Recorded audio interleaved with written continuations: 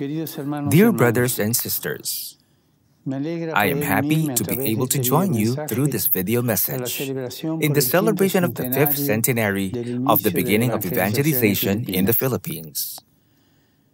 I know that you have been preparing yourselves for a long time in order to live out this event. And during these days, you celebrate it in a special way, gathered in the second national meeting on missions. I would like to share with you 3 mysteries of our faith, which characterize the most profound Christian roots of your people: Nazareth, the cross, and Pentecost. Let us contemplate Nazareth, the tenderness of Santo Niño, which is a symbol of the arrival of Christianity to your archipelago. It brings us back to the hidden life of the Holy Family in Nazareth. Mary and Joseph educated with love the child Jesus. Likewise, you, opening the doors of your family to the Santo Niño, will be able to transmit to your children the faith which you have received from your parents.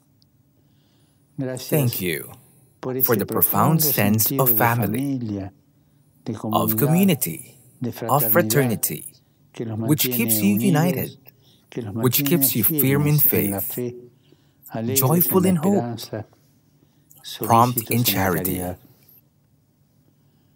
All of you, pilgrim people of God in the Philippines, pastors and faithful, are also a people who know how to accompany Jesus, the Nazarene, along the way of the cross. The cross. How many difficult moments have you suffered? I think especially during these years of immediate preparation for the Jubilee. Earthquakes, typhoons, volcanic eruptions, and the COVID-19 pandemic. But in spite of all the pain and devastation, you have known how to carry the cross and to continue walking. You have suffered much, but also you have risen up, one time after another. Continue working, reconstructing, helping one another like good Cyrenians. Thank you also for giving witness to that fortitude and confidence in God, who never abandons us. Thank you for your patience, for you're always looking forward in the midst of difficulties, and for walking continuously. Thank you.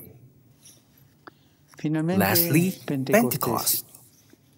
The Pentecost is the point of arrival, and on the other side, it is the new beginning. There is one person who marks this itinerary, who has always been with Jesus when he was a child in Nazareth, and from there, accompanying him also in the most difficult moments of his life, up to the feet of the cross. That person is his mother, Mary.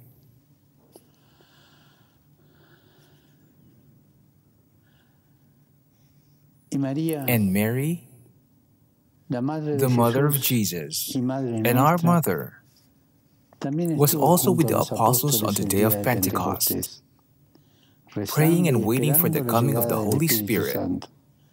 When they received Him, they went out without fear to proclaim the gospel to all corners of the earth. Mary has always been with all of you. She is the mother who never abandons. She has accompanied you until here. And now we ask her to intercede for this new Pentecost of the Church in the Philippines. So let us not forget these 3 words, which marks 3 milestones in your history: Nazareth, the cross, and Pentecost.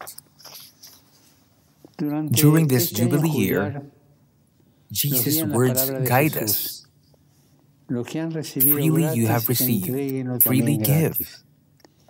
These words are an invitation to thank God for the persons who have transmitted you the faith.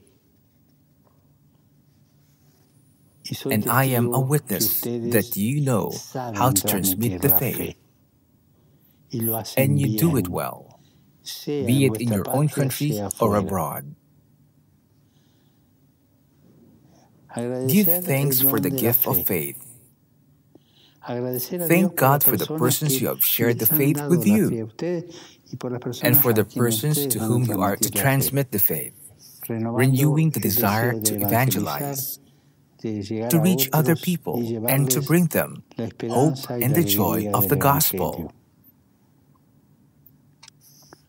Dear friends, I remember my visit to your country with a lot of affection. I don't forget that final meeting with almost 7 million people. You are generous, you are bountiful. You know how to celebrate the feast of faith. Don't lose that, even in the midst of difficulties. In those highly participated meetings, you showed us that this gift of faith you have received. You say that you want to continue sharing it and proclaiming it to all. Do not be afraid. You are not alone in this mission. You are accompanied by two great saints of your land, San Pedro Calunsod and San Lorenzo Ruiz, two saints who are catechists, who knew how to give freely what they have received freely: life and faith in Jesus. Keep going. The Pope accompanies you.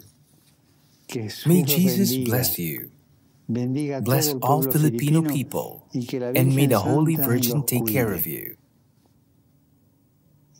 May the Santo Niño be always with you. And please, do not forget to pray for me. Thank you very much.